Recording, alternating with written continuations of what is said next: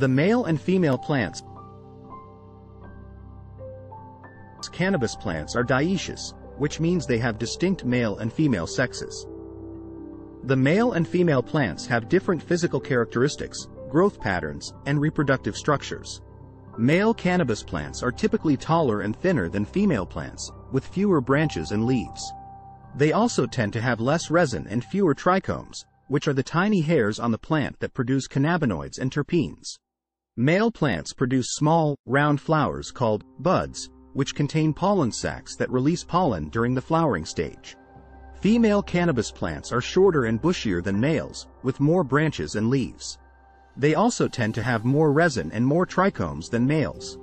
Female plants produce larger, elongated flowers called colla, which are covered in sticky resin and contain the highest concentrations of cannabinoids and terpenes. The female flowers also have small, hair-like structures called pistils that protrude from the flowers and capture pollen from male plants during the flowering stage. Cannabis breeders often use male plants to pollinate female plants in order to produce seeds with desirable traits.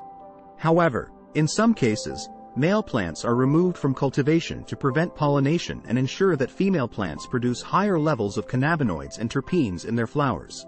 In summary, male cannabis plants are taller, thinner, and produce pollen sacs, while female cannabis plants are shorter, bushier, and produce larger, resinous flowers with pistils that capture pollen.